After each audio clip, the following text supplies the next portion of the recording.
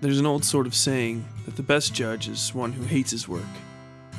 A man eager to pass judgment on others, that is the man least capable of doing the job. Today's story is about just that sort of man, a reserved individual sent to a small village in the backcountry of a seemingly medieval country, tasked with finding out why people passing by the village are being branded as criminals, and then hanged. It's not just a story on the passing of judgment, but on the nature of those judgments we pass, and are forced to pass on each other. How eagerness for justice may lead us into injustice. Before we get to that, however, I'm extremely happy to announce that the Westside Fairytales has picked up its first ever sponsor. Studio Sweden makes headphones that are a perfect blend of style, sound, and affordability. They're based out of Sweden, like their name suggests, and the product they put out has all the hallmarks of what you think of when you think Swedish design. Clean lines and simple, straightforward construction that's easy to use and sounds as good as it looks. They sent me the Regent model, which is their premier on-ear headphone, and these things are great. I used them through the editing process for the episode, and I'm wearing them right now as I record and edit this. I have a giant head, and over-ear headphones don't normally work well for me, but these things are comfy as hell and still going strong on Bluetooth from when I charged them last week. The battery life is apparently rated for 24 hours or more wireless use, which I definitely believe at this point. And you can just plug them into your computer if they die or whatever, because they can run off being plugged into a headset jack with the included cord. If you've been looking for a way to support the show, and especially if you're in the market for a great set of headphones, go to studio.com and use the discount code Westside15 for 15% off on checkout. There's also a link in the description for this episode that'll take you right there, so show us and our sponsor some love and give it a click. I'd also like to tell you guys about a book you may not have heard of before, A Lesson Before Dying by Ernest J. Gaines. It follows the story of a man named Jefferson, sentenced to death for a crime he didn't commit, and the story of Grant Wiggins, a local school teacher given the task of making a man of Jefferson before his execution. Wiggins and Jefferson are both black men living in the American South during Jim Crow days. Jefferson, a sort of foolish nobody caught up in a crime he wanted no part of, and Wiggins, an educated man who wants nothing to do with the ignorance and indolence of his childhood home. It's a heartbreaking story that hits not just on prejudice, but how prejudicial attitudes become the ruination of the men and women they're projected upon, a theme that fits in fairly well with the story I'll tell today. For me, it most of all hit home on the topic I try to approach with my own writing, that nothing makes a man what he is so much as others telling him that's what he is. The theft of agency by those afraid you might one day use it. It's a dark, complicated novel about black and white morality, told in shades of gray. It certainly isn't for everybody. May be too much for some people to handle at times, in fact. But that can't make me recommend it any less.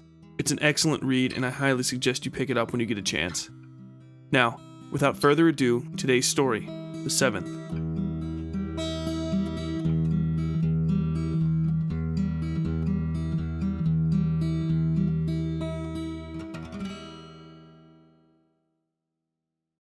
Bailiff Gilbert rode into Erfurt while the setting sun painted the tops of the barren oaks in red, a million scarlet fingers reaching up to the sky. His horse, a rented pony from a capital stable, shied away from the things hanging in the shadows of the trees around him. Gilbert spoke some of the odd hinterland tongue, and so knew the words on the signs draped over the necks and tied to the legs. Thief, murderer. They amounted to what he'd expected, maybe 6 bodies in all. The Reeve had ordered him to these awful backwoods to prevent such a thing from happening. These men and women were likely outsiders, travelers, and vagrants, but they could have just as been tax collectors, merchants, or pilgrims. The good people of Erfurt didn't seem up to the task of such discernments, as the Reeve had expected.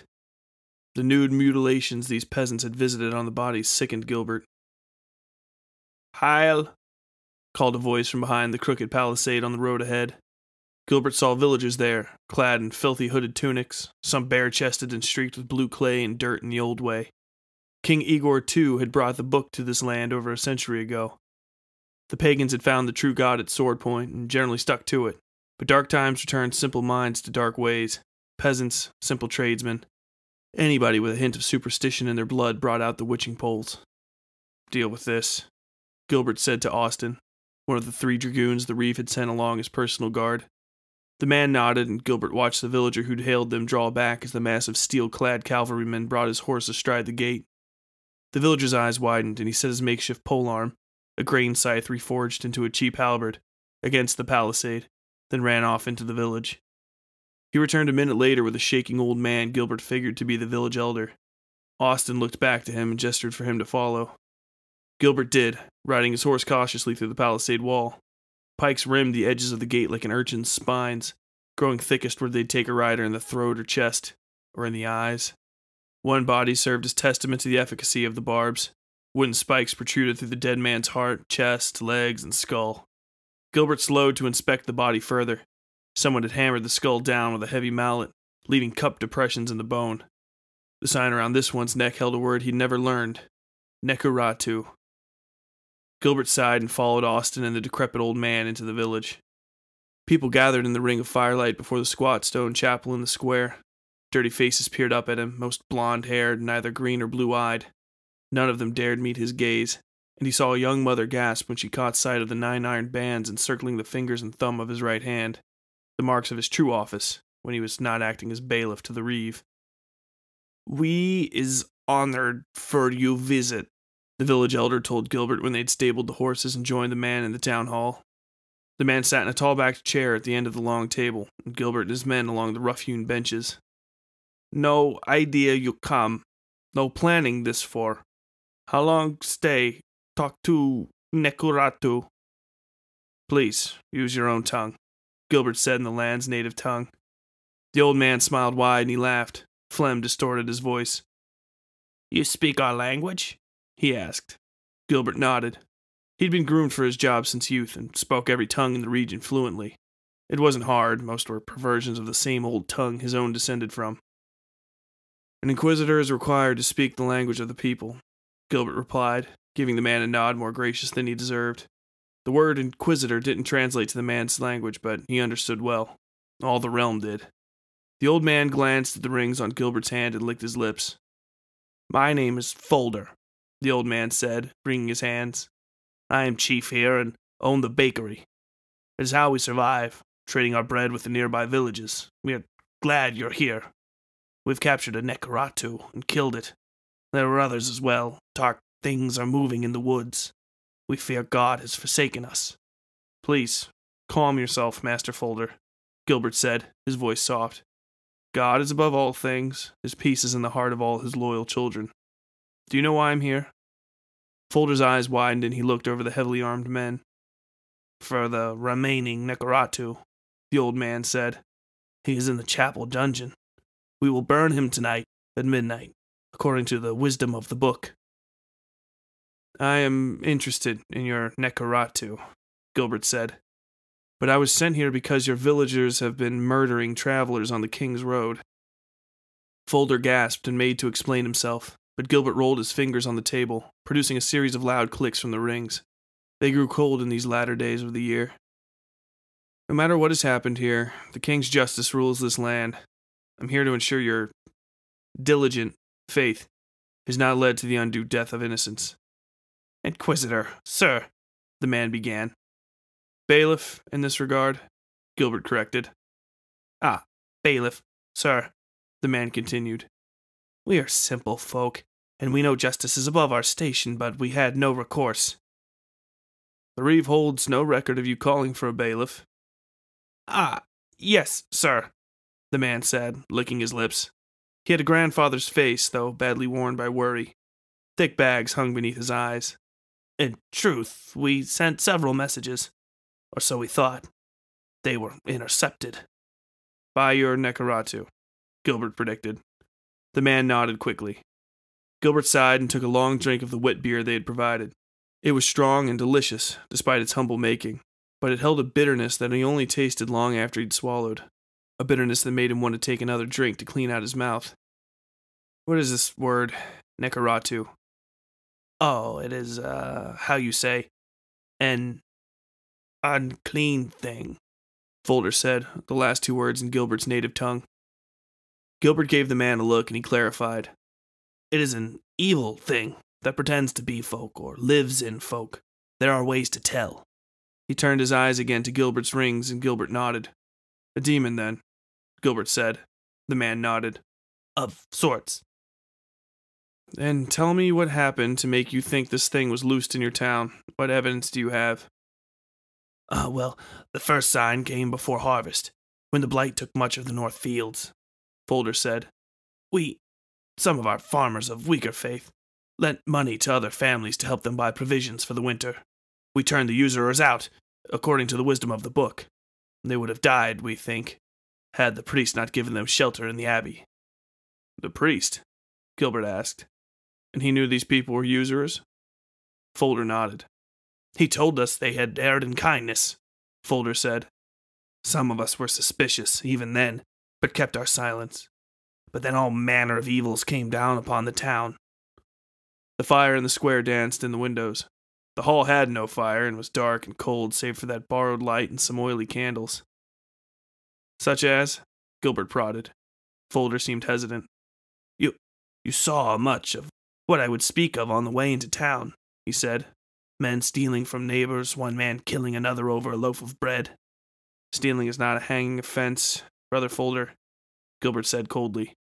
The book teaches forgiveness, and by any measure, today's thief can be tomorrow's foot soldier. It is wartime. The land does not have men to waste. My lord, Folder stammered. Gilbert forgave the mistitling by saying nothing. These people were stealing seed grain. It's no better than setting a home on fire with the family inside. A killing by any measure. Gilbert mulled that over, but kept his silence. It was Phil Cutterson, the irrigator's boy, who told us it was a Nekaratu commanding him to steal, Folder said. We didn't believe him until we found the stolen food stashed in a hideaway north of the village. Enough for 4 families, but kept so animals were getting to it and half the grain all but ruined. Folder bowed his head. He was a good boy, but we hanged him. No choice, he sighed. No choice. And the others? The same! By God, the same! Stealing and hiding food away in rat holes in field and forest, and all of them said they saw a man, dark and beautiful like a woman. He came to them in their dreams and commanded them to feed him. Some said he promised rewards, others said he threatened to hurt them or their families, and we prayed, but God didn't hear us. And we know why now. You do?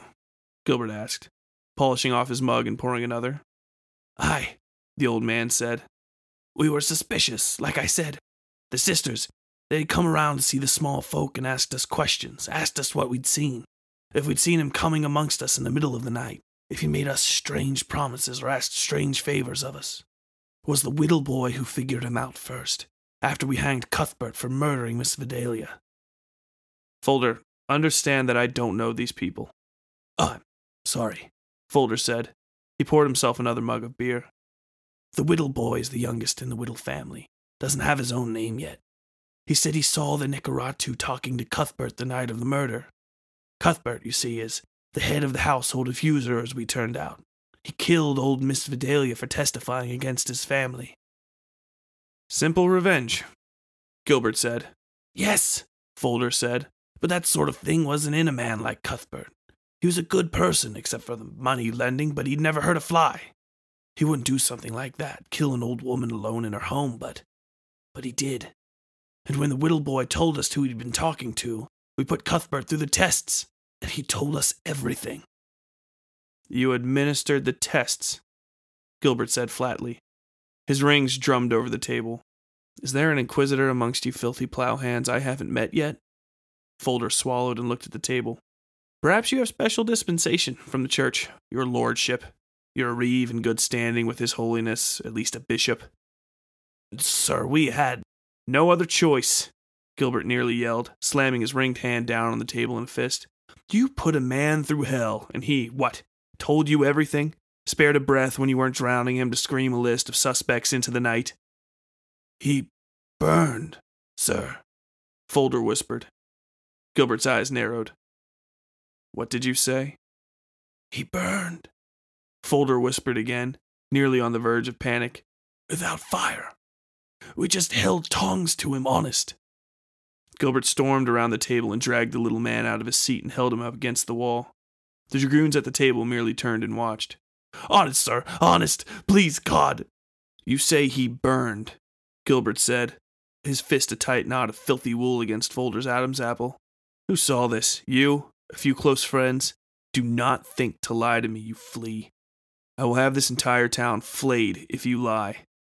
The whole village, sir. Folder said. "On God's name, we did it in the square. Cuthbert sat in Sparrow Naylor's wash basin and we burned him with cold iron. He went mad and broke Sparrow's arm. Would have run off, but we had a ring of rock salt around the basin. He said who he served and who made him do it. Then one of the sisters, God bless her soul, she ran up and threw rosemary on him. And he burned," Gilbert said, relaxing his grip. "And he burned," Folder said. "He burned up without a lick of flame touching him, until all that was left was what you saw on the wall out there. We were all there, all of us, but him who did this, the Nekaratu. He said he wouldn't be part of it." Him, Gilbert hissed. "Spit out the name, damn you." "It was Father Mark, sir," Folder said, "the new priest." Gilbert stood outside the palisade by the corpse of the man Folder called Cuthbert. The dragoons stood around him in a loose circle, holding up hickory torches to give him light to work by. There was little to do, but the doing was hard enough. Gilbert reached up with his ring-covered hand and placed it on the partially exposed skull of the corpse. He felt a great heat and steam scalded his fingers. Gilbert reeled back, nearly slipping in the mucky road. The villagers, crowded in at the furthest reaches of the dragoons' torchlight, made signs against the evil eye and prayed. Gilbert thought about doing so himself. He'd never seen the rings actually burn anything like that before. It seemed impossible. Gilbert's life up until that point had been spent ensuring the king's faith was taught and practiced properly throughout the realm. No interpretations, no more or less piety than the scripture required. The book filled a hole in the lives of the common man, and he made sure that hole stayed capped and filled and safe from anything that might try to upend the order it created. He never thought any of it could be real. Not like this. He'd attended 1,000 interrogations, twice as many executions, and had never once seen anything like this. He knew the signs, of course. Cold iron, salt, and clean water. Even used them himself on occasion, but they'd never turned up a thing. Commoners conjured up demons from hunger and desperation, from their trenchant need to fill banal lives with meaning. He understood the church, his own inquisition, merely as a way to disabuse these fools of their base superstitions. The mad blood rituals and theological pogroms that rendered fields fallow and tax coffers empty. The book kept people on the path, and the path led to the crown and carried gold on its back. This was insanity. He gripped the corpse's head again and it burned beneath his fingers. The heat cast no light, but gouts of steam caught in the fire from the torches. Gilbert stood back, shaking his head. He looked over the dragoons and grabbed the smallest of them, a younger man named Lucas, and dropped the ring from his thumb into the man's palm. Then he grabbed a knife and cut the ear off the dead thing. "Take these and ride for the capital," Gilbert said in a low tone. "Seek the Magister and tell him everything you've seen and heard. If you're given a choice between dropping this foul thing on the King's Road or losing your life, then die in the service of God, but burn it first." The dragoon nodded. "Ride, now, and commandeer whatever you need by the warrant of my ring. Go." Lucas and his torch were long gone by the time Gilbert had organized a party to pull down the body for proper disposal. They dug a trench in the center of town and burned the corpse to ash, which took far too short a time. Gilbert knew bodies could take days to incinerate in a pit fire, but this was gone in minutes. Another sign, he knew. Then they took the ash and bone and all the dirt it touched, mixed salt with the ashes, and buried the entire mess beneath a ghostwood tree in the forest. Folder took Gilbert from hovel to hovel, showing him the evidence of the crimes the hanged men and women outside the town had died for. He showed him the now empty holes where stolen food had been stored, and the bloodstain where Cuthbert had murdered Miss Vidalia. Numbing cold crept over Gilbert as they walked. His training had prepared him for all of this, oddly enough, and the villagers marveled at how well he recognized the signs. When his rings glowed with ethereal green light over Miss Vidalia's bloodstain, they didn't hesitate to pull her entire house down and burn it to cinders on his orders. Dark had fully settled by the time Folder led him to the bent-walled stone abbey behind the church. The sisters were outside when they arrived, toiling in the herb garden despite the late hour. Folder announced their coming, and all 7 of the women stopped and stood and bowed their heads. They wore loose, powder-blue habits that folded into plain triangular shapes at their brows. Some of their number threw nervous glances at Gilbert's ringed hand. Their own hands, filthy from the garden, were clasped demurely at their waists. Other than that, they were nondescript blondes that could have been the daughters of any of the women in the village. Perhaps a few were, but likely they were all from other villages, a precaution against the temptations of youth. "Hail, Inquisitor," the oldest of them said. The straw coloring of her hair had all but faded away to cool gray. Gilbert raised his hand before her, palm down, and allowed her to kiss the rings on his hand. It was a gesture that usually made him uncomfortable, but suddenly seemed utterly practical. Her lips pressed softly against the ring over his third knuckle. The others followed suit. "Sister Annalisa," the old woman called. A beautiful young woman stepped past the others, her eyes wide and terrified. Gilbert held out his hand and the woman screamed and fell back against the sisters, curling into a ball and beginning to cry. One of the dragoons stepped forward to help the woman up, and she turned and crawled into the house. Gilbert looked at the old woman. "What is that woman's problem?" he asked. The old woman wrung her hands. "She is not well since the incident," the old woman said. "He came to her in the night, before the Cuthbert man killed that poor woman. He promised her beauty if she renounced her vows and followed him." "She is beautiful," Gilbert said, eyeing the woman but making no attempt to get closer to her. Fat tears welled in her eyes. She buried her face in the closest sister's skirts. He could hear her mumbling for them to protect her. "The man who promises you what you already need never pay his debts," the old woman said. Gilbert snorted. "And, anyways, she denied him. Her rebuke was too generous, and he took her against her will." The girl on the ground broke into sobbing and curled up around her knees like a child. "She's been inconsolable ever since, and loathes the touch of any man." Gilbert looked down at the pitiful thing and crossed his arms. He knew such a reaction was not just possible, but par for the course in these situations. Raped women wanted little to do with men, and he would do more harm than good by pressing the matter, particularly to a sister of the path. The sister's gaze remained deferential, but he could see a protective glint in their eyes. "This man who took her," he said, "what did he look like?" "Dark and beautiful," the old woman quickly replied, "with black hair and eyes, and a coat of stars. It is a testament to her will that she could resist such a creature." The old woman and the other sisters nodded, 6 heads bobbing in unison.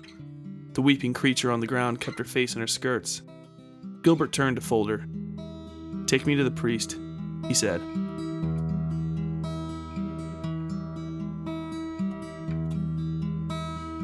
Hey, don't worry, we've got plenty of story to go, but we've got sponsors now, and that means commercials. Please pardon the interruption. As you heard at the beginning of the program, we're now sponsored by Studio Sweden, a premier headphone company that strives to make fashionable headphones that sound as good as they look. They succeed on that front too. These headphones are simple and stylish, a mix of matte and polished steel surfaces that you'll feel great walking around in public with. I got the Regent model, their premier over-ear headphone, in black. Besides how good it sounds, what's most important to me is that it's comfortable, easily adjustable, and I can use it for long periods of time while I edit. I have a fairly large head, being 6'4", and the honest truth is that most high-end fashion headphones just don't fit me. This set is as comfortable to me as it is on my petite 5'4" girlfriend, and it looks great on both of us, if I do say so myself. If you're looking for a great-looking, great-sounding headphone that won't break the bank, go to studio.com and grab a pair today. They also have several earbud models if you're looking for something to wear when you go to the gym or set out for a run, and if you use my discount code Westside15, you can get 15% off at checkout. Now, without further ado, the rest of today's story. Ancient iron braziers lit the dungeon beneath the chapel. And it was a dungeon, Gilbert could see. Perhaps even left over from the wondrous crusade that had brought these lands under the king's rule centuries ago. Larders of butter and barrels of beer now occupied the rusted insides of the cages, the town's collected winter stores. At the center of the space sat a massive and ancient red oak table. One glance at the rusted bolt holes near both ends of the table told Gilbert in a second how it had originally been used. He expected the villagers probably had put the steel catch bucket that was set beneath the thing to work in the village well. Wooden benches identical to the ones in the hall sat around the table. It was one of these benches that he pulled aside to place beside the thick iron bars of the single, occupied cell. It was a tiny room, with barely enough room for an average man to stand or lay. The walls seemed carved into the limestone bedrock, curved and crumbled in places where groundwater had carved the stone. "Hello, Inquisitor," the man laying on the stinking straw pallet said without turning around. Beside the pallet lay a slop bucket, the cell's only accoutrement. "You know I'm an inquisitor?" Gilbert asked, feeling more cautious than usual. "Of course," the man said. "I can hear. And the children have been coming around to tell me how you're going to burn me." The man rolled over and Gilbert felt his heart race. He was beautiful, classically beautiful, with coffee-colored skin and broad eyes so dark they seemed to be pools.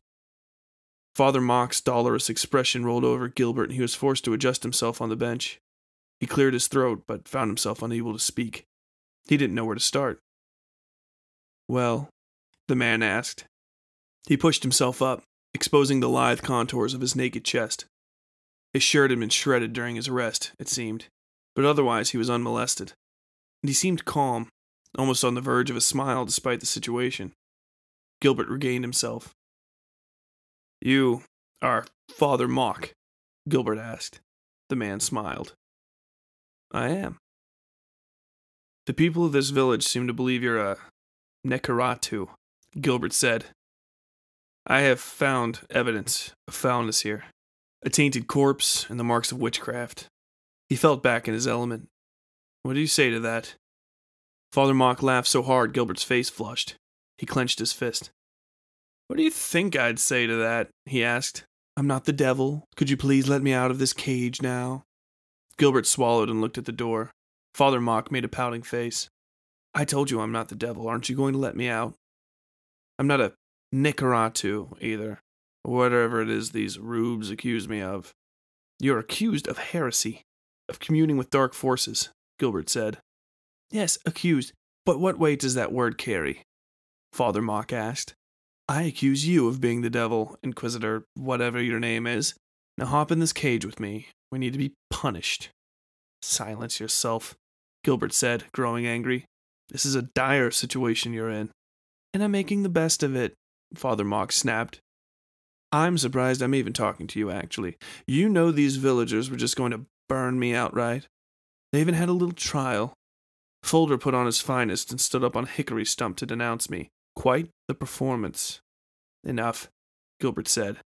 "What these people have told me about your conduct is unseemly. And there is some darkness at work here." "Darkness, yes." Mock gave him a look that made Gilbert swallow uncomfortably. "Simpler questions, then," Gilbert said. "Where do you hail from? When did you come to this town? We have no records of this chapel in the capital." "From the north," Mock answered, looking away to study his fingernails. "The parish of Dawkins on the Salt Sea. I came just before harvest on orders from the Cardinal Broom, who apparently owed the pastor here a favor." "A cardinal? Broom, you say?" Gilbert pulled out a booklet of parchment and a coal pen and jotted down Mock's answers. "Yes," Mock replied. "I never met the man, of course. How would I have? I've never set foot near the Holy See, and their like don't go north." Gilbert nodded. The cardinals rarely even left their quarters these days. "Why were you sent here?" "The previous priest died," Mock explained. "He was old, I am young, and I worked under a man of considerable reputation in the north, Father Oleander, if you've ever heard of him." "I have not," Gilbert said, committing all Mock said to the parchment. "And how did you find this village when you arrived? What was its condition?" "Poor," Mock said. "Blight in every field, and they had taken to stealing from each other. Some were worse than others, and I believe that maybe even one man was framed in order to free up his possessions for the taking." "Framed?" "Yes," Mock said.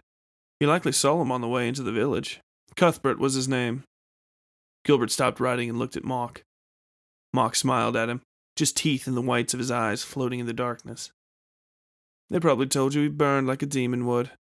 Like a Nekaratu." "Yes," Gilbert said, "but I saw that myself. His corpse burned as well, under these." Gilbert held his ringed hand up in a partial salute. Mock threw a contemptuous glance at the iron rings and then brought his eyes to Gilbert's. "His corpse burned?" Mock asked. "Is that how it's supposed to work?" "The evil lingers. Does it? What about chemicals? A witch's alchemy, what of that?"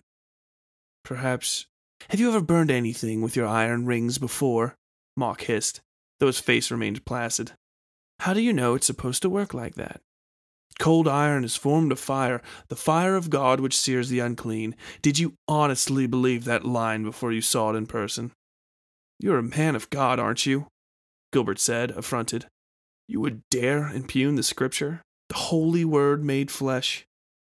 I bring peace to fools by telling them they have the slightest chance of happiness after this dreariness is over with, he replied. And if it weren't for the holy word, my father's land would be mine, and my skirt-chasing brother would be serving the king as a knight or some such nonsense. But I have predilections, you know, the kind eased by vows of chastity. He grinned. What brings you to the cloth, Inquisitor? Gilbert flushed and lowered his eyes to his book. He attempted to commit these accounted heresies to the page, but only managed to make small circles with the charcoal. His mind drifted in an eddy. This Father Mock was twisted, whether or not some foulness had its grip on his soul. If he'd spoken like this openly, to the other villages or whomever, he would have met the Inquisition in time regardless. Gilbert made a show of scribbling a word and then flipped to the next page. I'll remind you that you're speaking to an Inquisitor, he said. Your blasphemies and iniquities will be noted, your impurities cleansed. And who will cleanse them? Mock cooed. If I confess everything, will you hold the whip, Inquisitor? Will you lash me? Gilbert slammed his pad of parchments onto the table, cracking his charcoal pen in half in the process. He stood and Mock stood with him, sauntering closer to the bars. You think this is a game? Gilbert hissed. Do you know what the punishments for your insinuations are? You will die screaming. Will it be you who makes me scream, Inquisitor? Mock said. Will you burn me? Scorch this body to ash? Gilbert glanced down at where Mock's torn shirt had fallen away from his chest. Its concentration slipped and Mock thrust a hand through the cage, clenching a handful of Gilbert's cloak and dragging him into the bars. Gilbert could feel the heat from his breath. You don't think I understand the danger I'm in, you fool? Mock hissed. The man was incredibly strong for his size. Gilbert struggled to push his hands against the bars where they were pushing painfully into his lips and face. I'm never leaving this cell, now that they put me in it, not alive, and you and yours will never leave if you don't find me guilty. Something's whipped the fools into a bloody frenzy. Let me go, or I will gut you right now, Gilbert said, pushing hard and accomplishing little. Release me. My only hope is if you sneak me out of here, Mock whispered. Take me back to the capital, to the tower. I don't care. I can't prove my innocence in this festering hole. He put his mouth beside Gilbert's ear. I'll do anything. Anything. I can keep his secret. Gilbert finally broke the man's grip. His hair and clothing mussed all the same. He had drawn his dagger and held it pointed at Mock.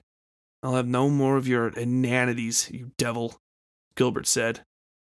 Come to a conclusion now, have we? Mock replied, fixing his own hair and resuming his seat. He slid back again into the shadows, legs crossed at the knee. You are a devil, Gilbert said, leveling the dagger. In action, if not in truth, you are a devil, and there will be an accounting. Mock sighed and rolled his eyes. You wanted to know about Cuthbert, he said. Who? Gilbert fumbled with himself. Yes, the tainted corpse. His family came to me shortly after I arrived, Mock said, again looking away from Gilbert. Blight barely touched their fields this year. Cuthbert told me that was because he was just a better farmer, explaining some agrarian esoterica I won't delve into. He told me one of the townspeople, a Miss Vidalia, was spreading rumors about his family consorting with the witches to keep their fields fresh. They had experienced some vandalism and theft from their stores. I was told they were usurers, Gilbert said, again taking notes. Usurers? Mock said.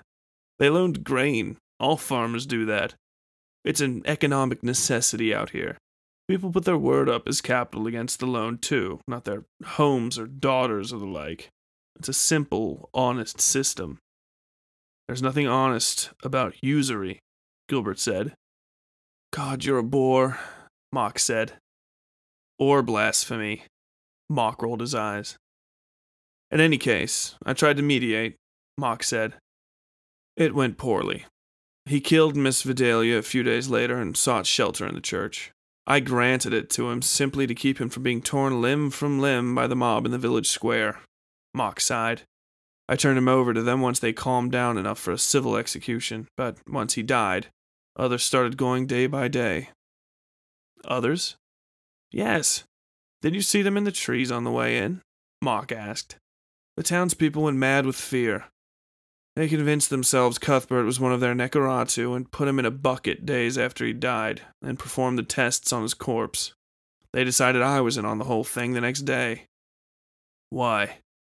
Because of the sisters, Mock said, waving a flippant hand. They never liked me. They had their ways set long before I got here. Detested me so much after our first meeting that they refused to attend my services, and prayed out in their little hutch instead. It was one of them that accused me of visiting them in their dreams. You should have heard the account. It was so lurid, I'm sure that some of them were being visited by someone at least. They are ladies of the cloth, Gilbert reminded him. So long as that cloth's not white, I suppose, Mock replied. Gilbert opened his mouth to rebuke him again, and he held up his hand. Then he stood and pulled his trousers down over his left hip. Gilbert nearly shaded his eyes before he realized what he was looking at. A garish purple scar sat over top Mock's right hip bone. Nobody knows about this, by the way. Ask any of them if they've seen it. You wish for me to have a woman recount her ravishing? If it didn't happen, then you have no cause for embarrassment, Inquisitor, Mock said. I'm surprised you're hesitant in the matter at all, given how invasive your kind likes to be. Besides, we've already alluded to my disposition. I've no interest in that sort of thing, regardless of the circumstance. Yes, even if I'm unclean, I have a preference for the uncleanliness I indulge in. You're a well-spoken devil, by any measure, Gilbert said, putting the parchment and broken charcoal away before standing. I'll have the nun's stories checked, regardless. When all 7 testimonies ring true, what will you argue then? I'll sow doubt into you until the last turn, Inquisitor, Mock said, though he seemed as though Gilbert's statement had given him pause. You have hard eyes, hardened eyes, but I can see beyond that. You don't want any of this. You want softness and light. You've only been talking with me so long because you love crossing swords with an equal. It's like sparring. A war of words. Why twist tongues when you can cross them, eh? He sprang at the bars again, and Gilbert saw a measure of fear in his eyes, though nothing seemed to abate his confidence. Anything, Inquisitor, Mock said. I'll promise you the world, and you can make a world of me if you just open these bars. Bind me and sling me over your horse. I'll ride ass up for weeks if it means I can meet my end by a single clean stroke before a crowd of my equals. Not this dirty farmer's justice. Anything. Anything. Gilbert shook his head and walked up the stairs. The fire in the square warmed his face, forced him to shield his eyes. Shadows of people moved around it, a dance of slow feet and thickening darkness. They spoke and laughed, and their nervousness floated through the air to rest on him like ash. Austin laid his armored hand on Gilbert's shoulder. He spoke levelly, but his eyes betrayed caution. They're building this fire high, he said. Too high for any purpose but one. You see there? They tore the support poles out of that house at the edge of the square to burn them. And that was after the tables and chairs and any other stick of furniture they could get their hands on.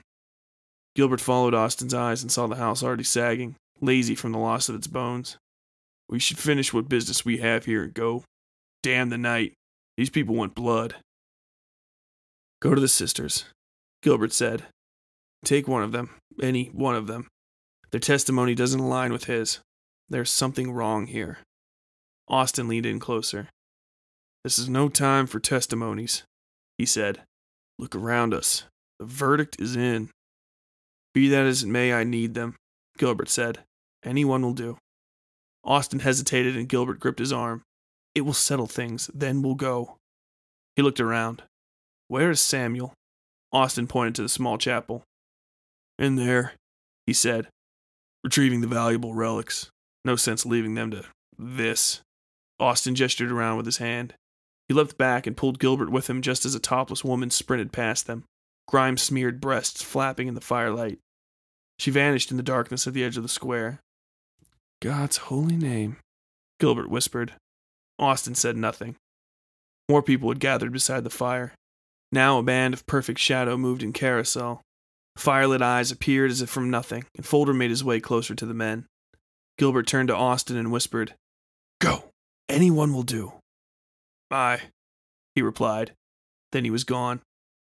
"Heil, Inquisitor," Folder said. Fear of authority had fled the man's face. He spoke in a stilled, reverent tone. He seemed drunk, but not on drink. "How goes the questioning? You've seen through his disguises by now. He's Nekaratu, unclean. You can see." "Almost," Gilbert said, though his testimony... "Lies! Always lies from the enemy." Folder staggered, eyes wide and locked with Gilbert's. He had discolored, crooked teeth, like rotten fence posts. "Yes," Gilbert said. "Be that as it may, his story contradicted yours. He told me he wasn't harboring a usurer, that Cuthbert's family had been scorned by the village." "You believed him?" Folder asked, shoulders swaying. "He is Nekaratu, unclean." "Is any of that true?" Gilbert tried to impress his authority onto the man. "If it is, what of it? The sisters showed us all the light. They know what he is now, and know what we know, too. He won't escape justice, not here. We aren't weak. We are farmers, aye, but we aren't weak. We don't allow sin in this village, or vice, or heresy. So what if Cuthbert wasn't a usurer? Should we call him by what he is? A sodomite? Ruin the man's name either way, but only one way ruins the family, too. The wife is young. She can remarry. The boys are good workers."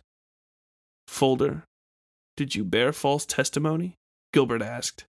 Chanting began around the fire. Shapes of men rolled like the smoke, darting in and grabbing smoldering hunks of wood to wave about their heads. Folder's eyes burned. "No false testimony," Folder hissed. "No words that burn a witch are false. That's the word. We serve the word here." Folder leapt forward and grabbed Gilbert's cloak, fingers digging into the mail beneath. His breath reeked of yeast and milk, and his teeth worked in his mouth even when he wasn't speaking. He pulled Gilbert's face past his own and buried his nose in the crook of his neck, smelling him. "Damn you!" Gilbert said, smacking the side of the man's skull. Folder twisted and fell into the dirt. He spun in the mud like a snake and rose in a crouch.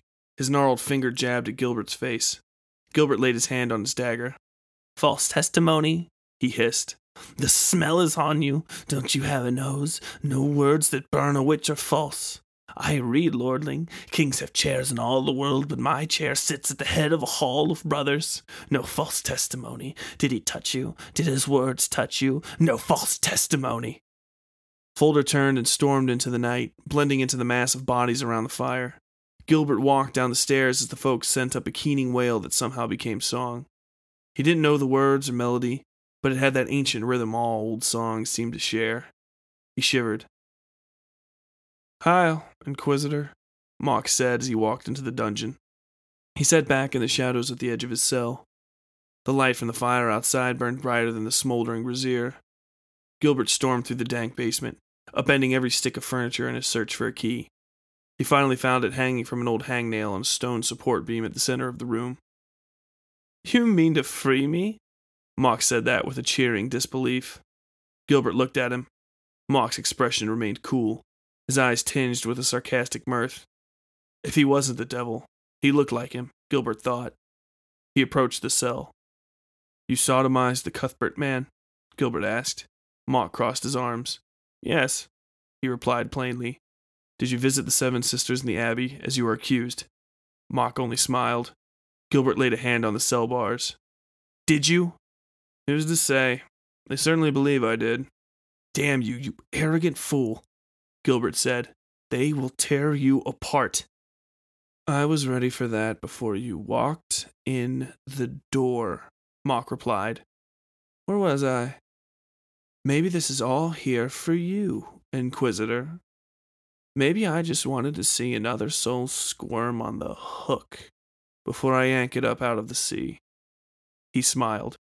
"Unlock the door and run away with me." The nameless song outside had reached a fever pitch. Gilbert heard footsteps outside the church. Voices echoed into the dungeon from the stairs. He unlocked the cell door and threw it open. Mock stood, his face expressionless. "A rescue?" he asked with a smirk. "A mercy," Gilbert replied. He laid his ringed hand around the priest's throat, and those iron bands stayed cool against his flesh. With his other hand he slid his dagger into Mock's heart. The man whispered in Gilbert's ear, and then he died. His head fell forward to lie on Gilbert's shoulder, and Gilbert felt his stubble scratch his cheek. Then they were on him.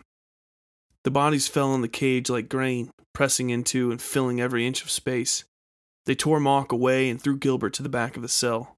They were indistinguishable from each other in the flickering dark, and he heard only the sounds of tearing and screaming, wolves descending on a kill. Then they were gone, and Mock's body along with them. Gilbert pushed himself to his feet, shaking. He half expected them to come for him next, but they did not. Tacky blood covered the floor in a pool and trailed up off into the steps and into the night. He followed it cautiously, taking care not to step in any. Mock was no demon, but his remains felt foul to Gilbert, as though not the man himself, but his passing had made them unclean. The villagers had abandoned the fire when he stepped out of the dungeon. The smell of burning hair and meat made him sick to his stomach. Wailing in that same keening song fell out of the trees and shadows from every direction, growing fainter and fainter, as though some foul ceremony had cast the villagers back to the woods like mischievous fae, had dragged them back into the twirling black where all dark things hailed from. He called for Austin. Nothing. And nothing when he did the same for Samuel, though a few hoarse voices returned his calls with sing-song mockery from the dark at the forest's edge. Gilbert walked alone but felt watched, felt the eyes of the villagers on him, all of them as mad and flame-licked as Folder. He checked the stable for their horses and found none. He pulled his dagger and walked around the chapel, where deep boot prints had marked Austin's passing. They led to the small abbey. Gold and steel lay piled against the front wall of the building beneath smoking tapers. Gilbert recognized Samuel's breastplate among the litter. There was meat as well.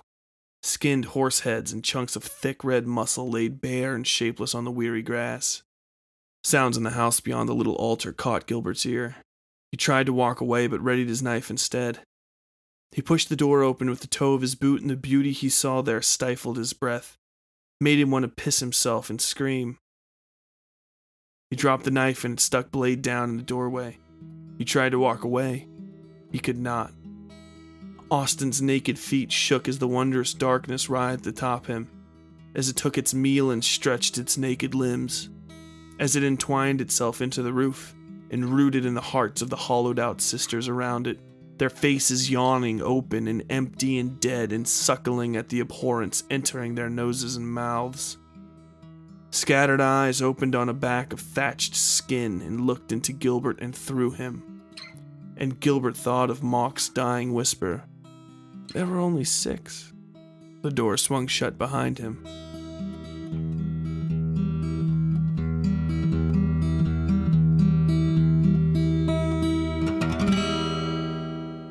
That was the 7th. What did you think?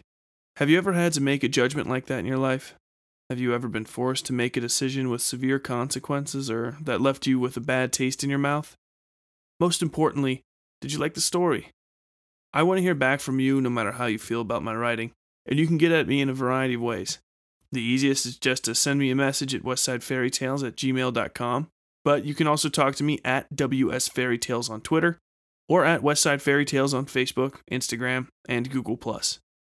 If you like what we're doing here at the Westside Fairytales, take the time to support an underdog indie podcast and rate and review us on iTunes, Stitcher, or wherever you listen to podcasts. Tell your friends about us too, if you get a second. We always love adding another member to the small but growing Westside Fairytales family.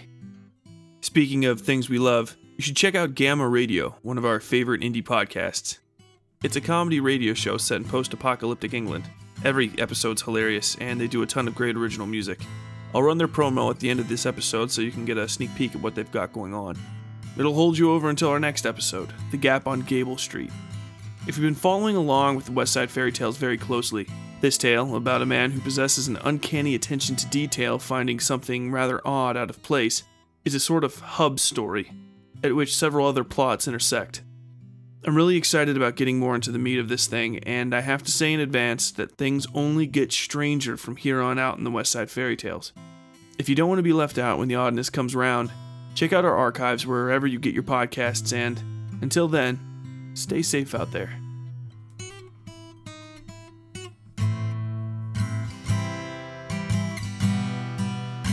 Westside Fairytales podcast is written, read, and produced by Tyler Bell. All content herein 2018, Tyler Bell.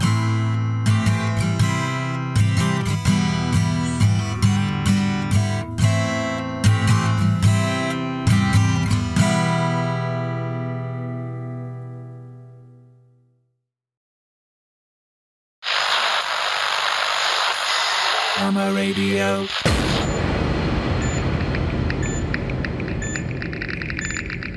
Oh, once upon a time, there was a beautiful princess.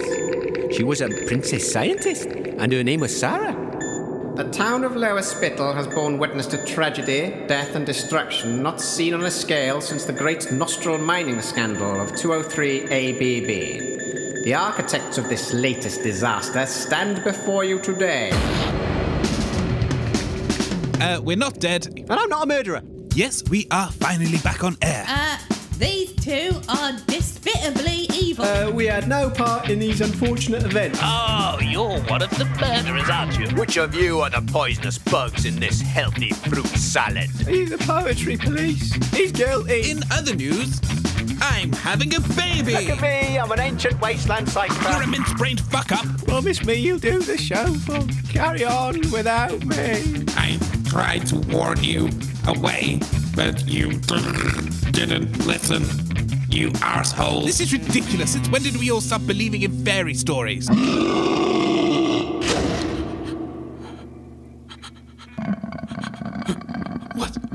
What do we do? I have the answer. What's occurring? This dreadful conversation. Why are you mushrooms growing out of this man's head? Citizens, be warned. Beware of the blob. No need to be alarmed. It's just a dead, torn apart body. No need to panic. Holy mother of fuck! No. I don't think you get it. It must be in Lower Spittle. Bullshit. What other lies have you told me? You tell me paint is edible next? Oh, load of bollocks. It's a bloody myth. Bob! Help me stop this thing! Our innocence is plain for all to see. Hold it! Let the trials commence. Gamma Radio, Series 2, coming soon.